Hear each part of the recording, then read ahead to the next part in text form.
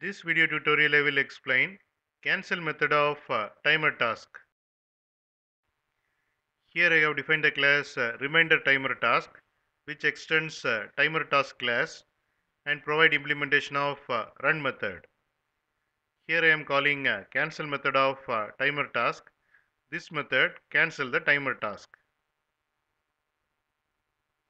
Here I have defined the class timer demo. Here I have created timer object. Then I have created reminder timer task object. Then using schedule method of timer object, I am scheduling reminder timer task repeatedly.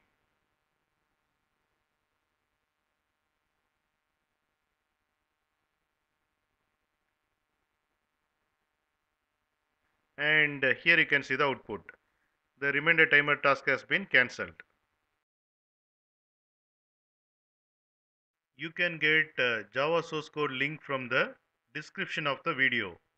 In mobile, to see the description, click on this icon. It will expand like this, and here you can see the description. It contains Java source code links. Click on these links to get the Java source code.